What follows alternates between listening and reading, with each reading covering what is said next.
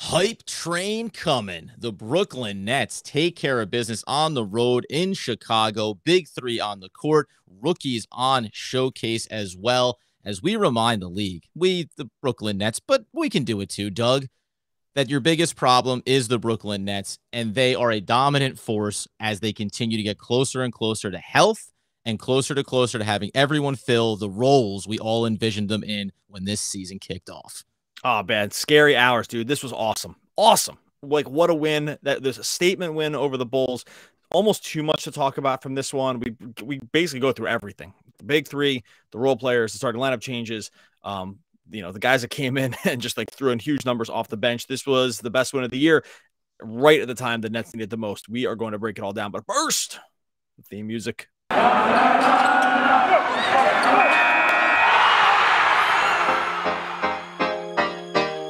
You are Locked On Nets, your daily Brooklyn Nets podcast. Part of the Locked On Podcast Network, your team every day.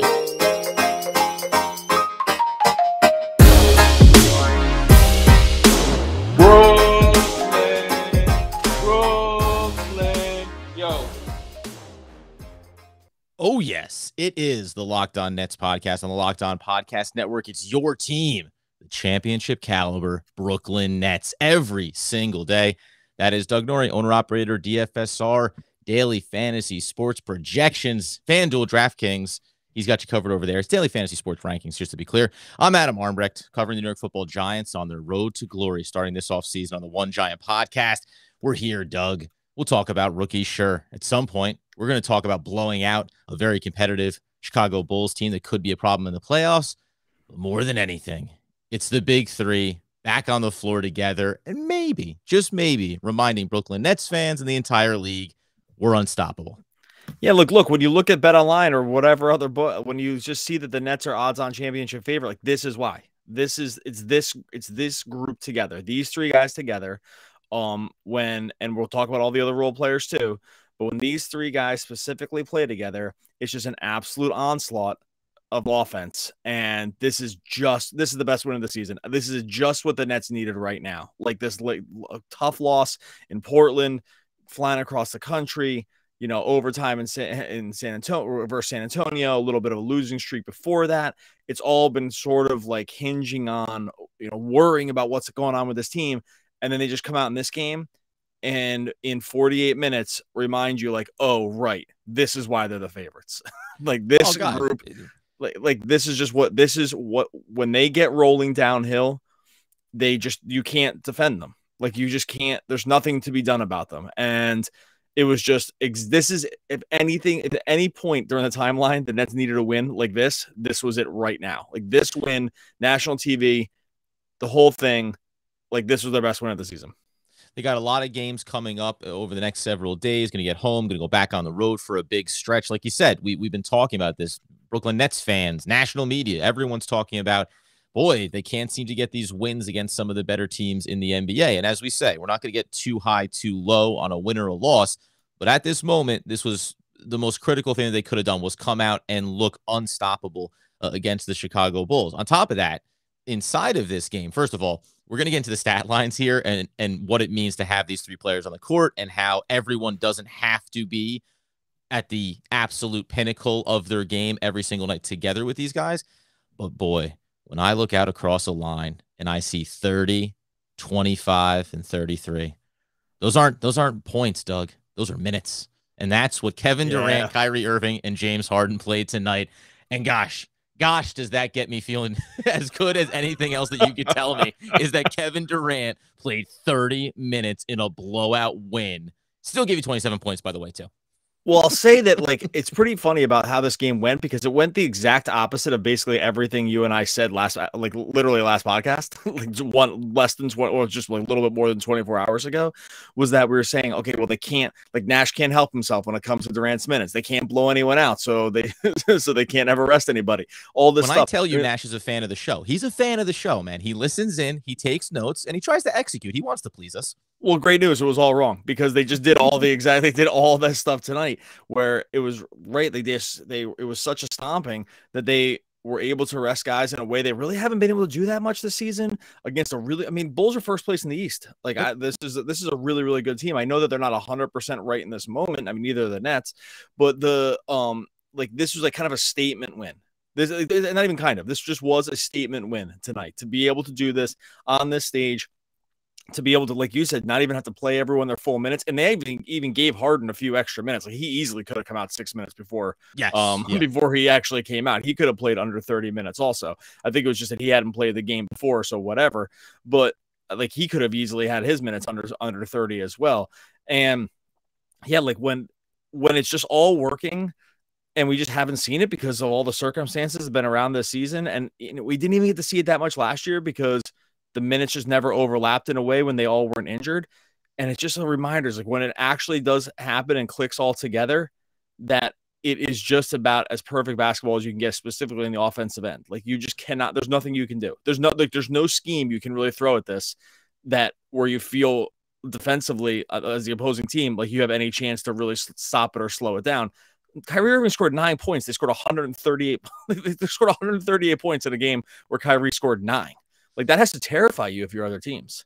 Oh, yeah. And this is what you're saying there at the top about, yes, just the three of them being on the court together. That's what it creates is the spacing, the difficulty of you want to double team somebody. Like you want to double team somebody when exactly. Right. That option gets taken off the table for you. Like they did it like 3 times to Durant, and it was the easiest baskets of the night. Like it was. And here was the thing that I really liked about the first half too, because again, inside of all these numbers, so you're not going to look at anything that these three did necessarily. They're all good lines, but they all played reduced minutes, which is the best part about this. But in the first half alone, I thought that it was great that you saw 6, 3, and 6. Those are the assist numbers for Kevin Durant, Kyrie Irving, and James Harden. So when those guys are combining for 15 first half assists, it means that not only are the other guys on the floor with them being effective and hitting their shots when they have the opportunities, but it's to your point, because the buckets are so easy. So all it is the gravity of their presence on the floor and then finishing in and around the rim, knocking down a couple of wide open looks. There's so much trickle down effect of the value that having the three of them out there on the court together was, but this is not a game where all of three of them were at their peak. I do think that James Harden, which clearly the rest piece for him more than anybody, or as much as anyone on this roster, you would say, the rest for James Harden clearly seems to be key to him being at his freshest and being his most effective. Yeah, so all this stuff, I think we could gush about this forever. Like I'm prepared to, so don't worry about it. But there's just so many things that happen with this team. Like, the assist piece is because you just get advantageous defensive matchups each time, right? Because you can't bring doubles. So then or if you do, there's going to be someone open. And this has to do with Harden also, is that what you saw from the Nets actually in the first half, and actually the first half was close, but this is still, you saw it so much. They played with such great pace in this game. This was constantly, and Harden too. And Harden's been guilty of sort of like lackadaisically bringing the ball up, and it just takes forever. And there's been stagnation around just them getting into the flow. And sometimes it's 10 seconds are going off the shot clock before something even starts happening. And it's this is that slowness that we saw that was not there at all. This game, they were absolutely shot out of a cannon. They wanted to get in transition as much as possible. When this team gets into transition, the opposing defense is dead on cross matches. And so they were just pushing the ball. Kyrie's always been good at that. And I think that this is why, when they have Kyrie, they want to do this more, because Kyrie's always let's go. Right. And when he's there, I think incentivize the other guys. Cause I think we saw a pace from Harden tonight that we really haven't seen in a while, kind of, right? They want to get out there, and it's not all running. It's not fast breaks, but it's rebound. Let's go. Let's go, because we're going to catch you in bad defensive schemes. You were going to be on your heels, and that's just going to be trouble. And I think we just saw this pace, this initiative that we just haven't seen from them. And I think a lot of it stems from Kyrie, because he wants to do that naturally. I do not think James Harden wants to do that naturally. He's not a default, out in open court kind of guy. He's methodical. But when you have this, when you have the system sort of working like that, we did see this just more kind of giddy up and go. And that was when it was close. And so when they were doing that in the second half, then it's just really kind of just all over when it's just all clicking. So I think if I'm just trying to look at anything that one high level thing that I thought went really well, it was that. It was this, just come on, let's go. And when they do that, you're really, really, really going to be hard pressed to stop them. This is the yin and yang of Kyrie Irving and James Harden. We talked about it a couple episodes ago where I was trying to be complimentary of what Kyrie Irving does in the passing game and what he brings to the offense, while not dismissing what James Harden's value is. But once you get these guys out there, it's to your point. It doesn't mean it's a fast break, get out and go pace, but it also, we all know, once Kyrie's on the court, well, guess what? That's a possession or two off for James Harden to not be on ball, to not be setting up the offense, to not be needing to drive with consistency, which he did great in this game and got to the line and was excellent there, right? So it just, again, we talk about taking the pressure off of the other players on the team. It takes pressure off of one another when all three of these guys are on the court together in a lot of different ways. We'll continue to get into that. And then we'll also get into some of the rookies. And yeah, guess what, guys? I'm even going to talk about a couple of veterans as well. But first, Doug, if you could tell the people about Prize Picks. If you're into the DFS prop game, like if you want to just go in there, you don't want to put in lineups with salaries like some of these other operators where you're just kind of competing with dudes or some ladies out there that are just putting in thousands of lineups. Now, Prize Picks is your solution for this. They have more NBA props than any other DFS prop operator out there on the market. You can do the superstars, the James Hardens and the Kevin Durants, Kyrie Irvings of the world. Go into the bench players as well, too. They have props for all of these guys. And if you're just a fan of a team or you want to pile some of them together, Prize Picks is where you have to go. You pick 2 to 5 players. You do an over-under on their projections. It's just you versus the numbers. You can win up to 10x.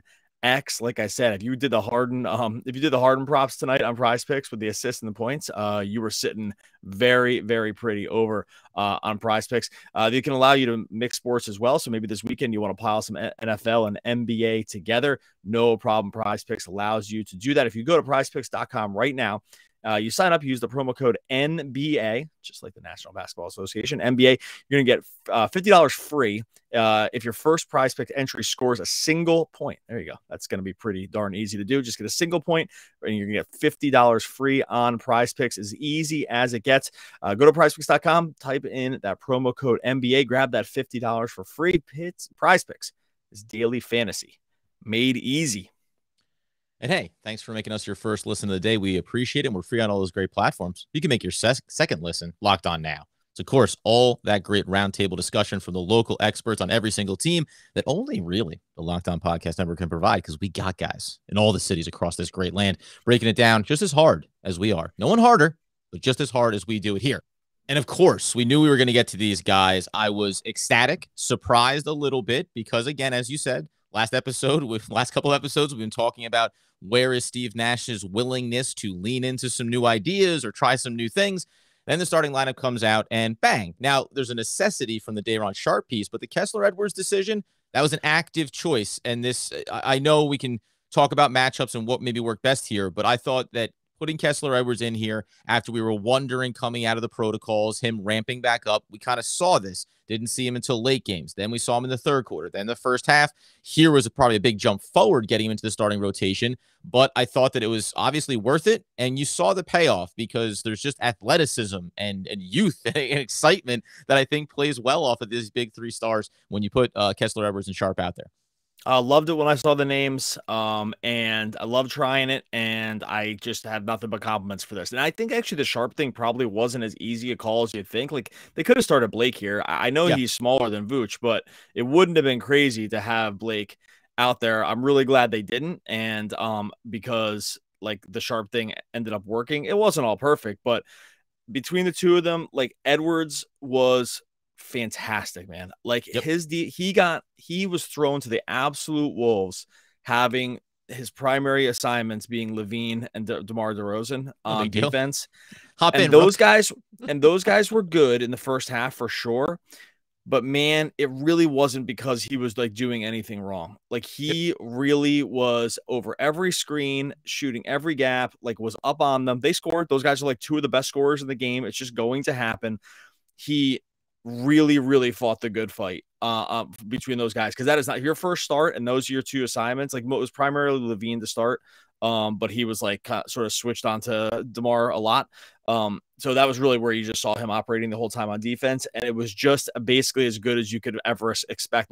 That's an impossible assignment. Those 2 are about as difficult to guard in open spacing as anybody else in the league, and to be thrown to the wolves like that in a very high profile game and to play excellent, like I just can't say enough. And even early in the game, like his willingness to shoot the three, I was going to say early in the game, it was almost like he was like, yeah, James Harden, Kyrie Irving, Kevin Durant, like perfect guys to get me the ball. Like that's kind of what I felt like. That's what it felt like. His operating mentality was early. I love it.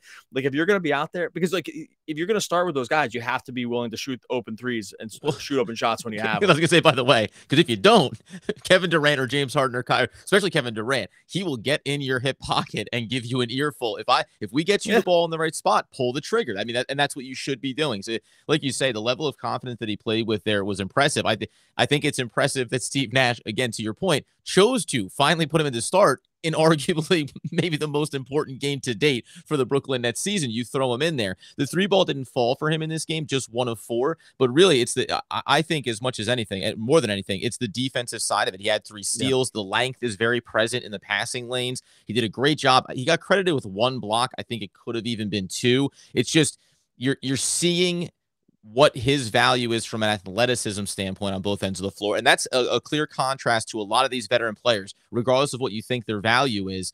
Kessler Edwards is length and athleticism, and the Nets don't necessarily have a lot of that behind the big three. And look, like I said, he was on LaVine. Like LaVine only took 13 shots in this game. LaVine like can consistently get up like 18 to 22 shots in a game. And I know LaVine still played 33 minutes. He was so active defensively. He was just kind of everywhere. Like the stage was not too big for him. He's a super physical dude. And he just has he has the body size, because those are big guys too. Like LaVine and specifically DeRozan are kind of bigger scoring wings. And I mean, not like Durant kind of wings, but you know what I mean? They're not small. These aren't like small little, point guard kind of guys. Like, these are pretty big dudes. And I just thought it was great. It's going to be it's funny. It's going to be actually hard to get him out of the starting lineup now. Like you're just going to have to keep doing it because, and I just think it's going to have more of a lifespan than the David Duke kind of stuff, because he just has this one extra thing, like this one extra floor spacing thing. We've talked about it for multiple podcasts now. We finally saw it. It's just more complementary to what the Nets are trying to do. And like, it's frankly taken too long, but but if we're here now, they just have to keep going with this for at least the short term, even when games that Kyrie doesn't play, because he's still more complementary than some of the other guys that they've been putting out in that spot. Yeah, if you talk about being at a home game and you don't have Kyrie Irving, even Bembry, right? You still lose that one element. So that's the difference. And by the way, this only helps a guy like Bembry in the value that he has in the rotations, because now you have these 2 players that are length, they have size, good defensive value, and then obviously it's the caveat for Kessler Edwards. Let's not skip over completely here Sharpe, because I think it'd be easy to look past the fact that he was 10 of 14 from the field, gave you 20 points, gave you 7 rebounds. Essentially, he gave you everything that we've seen from him before. Now, not to trend negative, 22 minutes, gave you everything he had to, because he had no Nicholas Claxton, and he had no LaMarcus Aldridge. I think the best thing that I took away from this game, that we're always so complimentary about Nicholas Claxton and how well he works with James Harden, I thought it was good that Sharpe was able to show, hey, I can work in the flow of a faster-paced offense as well, because I think that was a little bit of the question. He's bigger, he's thicker, he does certain things really well, but can you also keep yourself at pace? He took a lot of feeds in and around the basket very well. He finished around the rim very effectively, an area that we know Claxton has been coming along with, but sometimes can struggle. He's an NBA body, man. He took that one ball down low, went up strong through all contact. No one was going to stop him. And that does provide a little bit of a different element from a Claxton and obviously from the shooting of a LaMarcus Aldridge. So to whatever level he's going to, I don't think this is and you can't get Sharpe out of the starting lineup. No.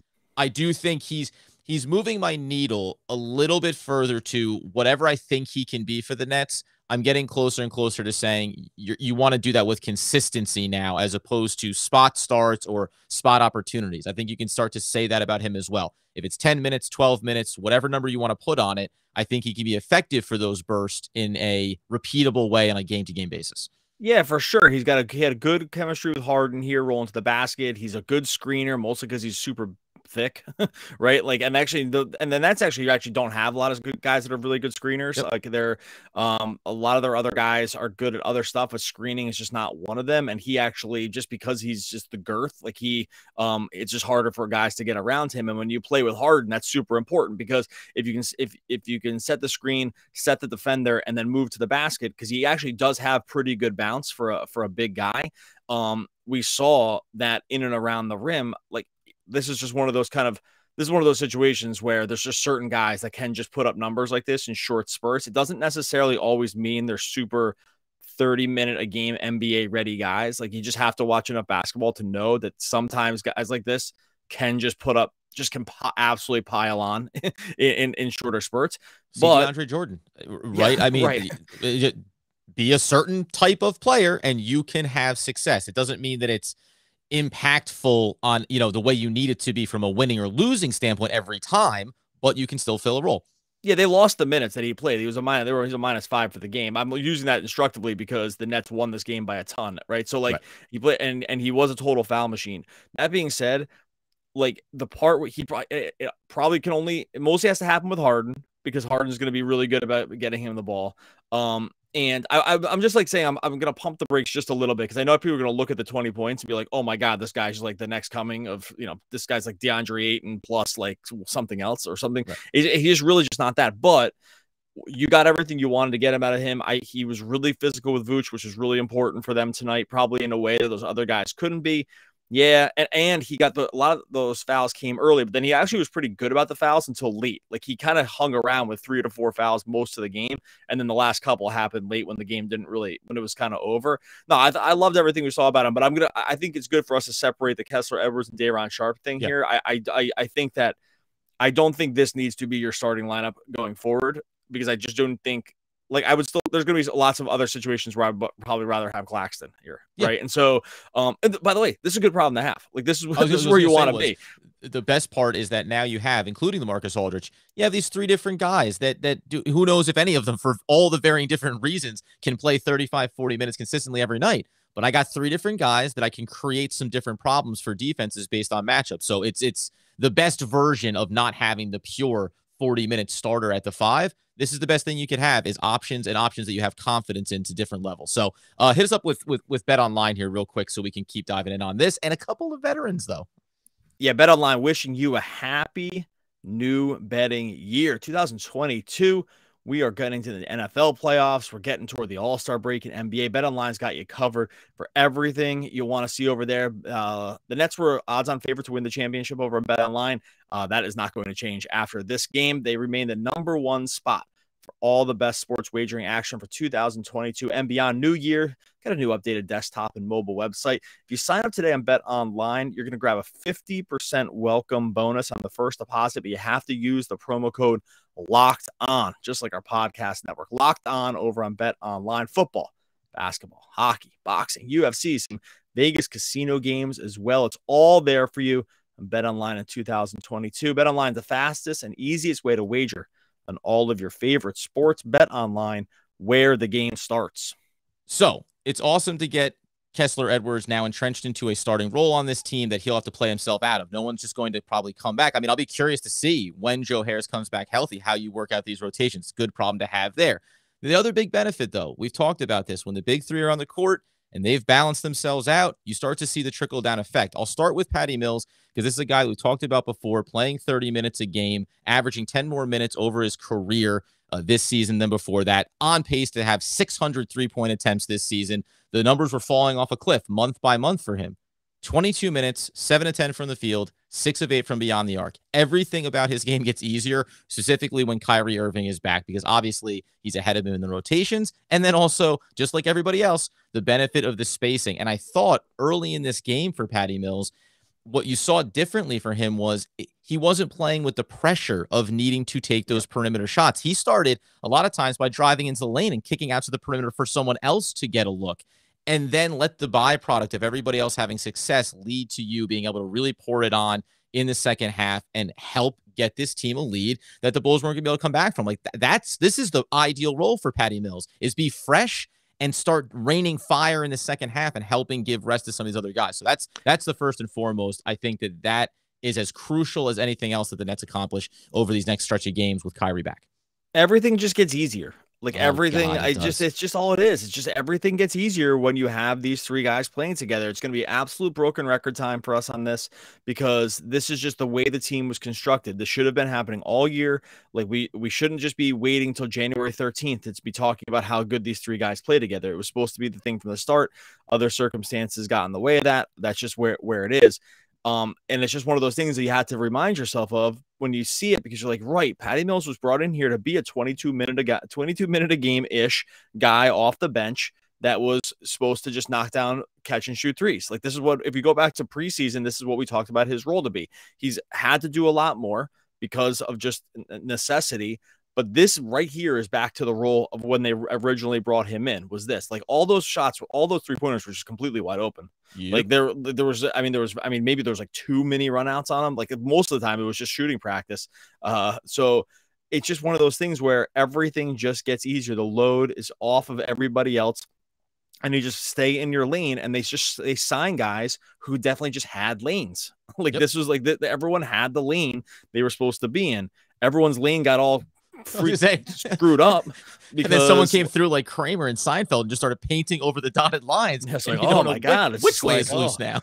Right, exactly. And then you're just going over the rumble strips and stuff. Like this is just and the Nets did a good job of kind of like having to deal with this, I think, for all things considered. But it's just, again, what happens, like the game gets so much easier for everybody else, and like specifically a guy like this who's just going to knock down open threes. Right. Like, and that's just gonna be the case. And you made a great point. Like I had not really thought about the fatigue thing with Mills until you brought it up. And I thought that was an awesome point. And I think it was just 100% correct in a way that I just hadn't really thought about. Was that right? This was more minutes and stuff that he's ever been asked to play at any point really in his whole career. And he's not exactly a spring chicken. So to be able to just get back and just get good 20 to 23 minutes or whatever out of him that's exactly where you want him to be. It's not going to be like they're not going to be able to do it the rest of the time because whatever, like the home games and stuff. But this is just another reminder. It's like this was the thing they brought him in to specifically do because he's totally elite when he's just asked to do this thing. Oh, no, 100%. And by the way, I just wanted to crunch those numbers real quick. He'd be playing an additional 800 minutes this season over his career average if they had kept the pace that he was at. Averages about 1,800 minutes a year. 2,400. That's what you were going to chalk him up to. And if you think it's not going to hurt a 33-year-old body, especially when it comes to the playoffs, it was going to. And real quick, he played a ton in the Olympics too. Yes. I know that wasn't like a months and months long process, but he played a lot in the Olympics and was actually asked to do a ton in the Olympics too, because he actually plays like more of a point guard role in the Australian national team because like the game is just kind of built a little different on the international level. So like he didn't really have a summer off either. So if you're just kind of piling on him having to play way more than he's probably played a lot throughout his career, like this was just kind of all piling up. But it's really more about what he's had to do this season. And listen, the other guy is Blake Griffin. I'm just going to give a tip of a cap to him because it's still not pretty. It still isn't always great. No. And also, like it makes me go back to the beginning of the year when he's putting on the boots and the hard hat and he's doing the gritty things. He was down on the floor 3-4 times in this one. He managed to outlet a couple passes from his back. Like, he's still, I think that he actually still does have a role on this team, even when everybody gets back healthy. I think this hierarchy now is you want to sprinkle in, obviously Kessler Edwards is now going to be a part of the starting lineup. Cam Thomas is going to have a role probably more at home than on the road when Kyrie is available. But Blake Griffin, again, when you start to have the balance, when all three of the stars are there, his minutes are good. And he gets to do all he gets to do is kind of be this aged bully, causing some problems, mucking it up a little bit, finishing around the rim, doing some spin moves, throwing out some of the retro stuff. Like, you can't buy into when you say, use the numbers when they work for you. He was a plus 34. You know what I mean? It worked for him tonight. But 5 rebounds, 2 assists, 2 steals, 9 points, and the scrappiness. Like, if you think about having just some of these guys that help give you a little bit of an identity, I do think that Blake Griffin still serves that. Now, it doesn't mean that I'm telling you, he played 20 minutes tonight. Is that probably too many? Yeah, it probably is. But when you settle him down into a 15 minutes or so role where he basically comes in to clean some things up or take on some big bodies for a little while, he can still do that for you. And I'm not overstating it. This is where veterans get, again, back into your lane. Griffin, that's your lane on this team. Be a hard-nosed cheerleader, essentially, and slightly glorified at that, and then do some things well when you get the looks. Yeah, 100%. Like he said, plus 34 in 20 minutes. Like Bembry was right there with him, plus 35. They were all part of that run that happened in the third quarter into the fourth quarter where the Bulls just couldn't score at all. And so plus minus, I think is mostly kind of like not a perfect metric. And we talked about that a lot. It's just funny when these are like totally hilarious numbers. Right. Yeah, like just completely out of the box, like stuff that just happened in your limited time on the court. But yeah, no, again, this is just the theme of the whole podcast is when these three guys are playing together, everyone else, I would said it 10 times here, but like everyone else just do the things that you need to do. Like we don't need to watch Blake Griffin shooting 3-pointers, which was happening early in the year when they kind of needed him to space the floor a little bit. And it was kind of a total train wreck. Right. Perfect example. We get annoyed at something that he's being asked to do that we would never think he should be doing. Right. Correct. Because it's like, well, we just don't have enough spacing. So you're going to need to stand, foul line extended and shoot threes. And you're like, well, that's going to be a disaster. And it was. And so but just don't do that anymore. We don't need you to do that anymore. It took one. It looked terrible tonight. And he should have taken it. But for the most part, that was it. Like, don't do any more of that. We don't need you to do it. You don't need to stand there. And so when you're not being asked to do that, just go and do this other gritty stuff that you have sort of formed your way into late in his career. Like he's made this total late career pivot to what he used to be, which was all bounce, as athletic a dude as you've ever seen in your life on the basketball court. Like basically made his whole career off athleticism for like a long time. Athleticism and like elbow jumpers. Like that was basically what he did, and it all worked. He can't really do either anymore, but he's formed himself into this other kind of guy. And the reason they had to sit him down earlier in the year was because he couldn't do the stuff that they needed him to do because they just didn't have the other personnel to do it. And now they just don't do that stuff anymore. Take some charges, get in there, like do this whirling dervish kind of like stuff around the rim, which still looks disgusting, but it kind of like a couple of them went in. Most beautiful basketball move I've ever seen in my life. Yeah, like, and it's just all good. Like this was just such a nice window. And I guess we'll probably get out of here in a second, but this was such a nice window again of what this team can look like when it's just all clicking in the way that they had originally envisioned the team. Yep. Like this was the original vision for the team, this group right here. I know Joe Harris isn't there, but every team is going to lose a guy here or there.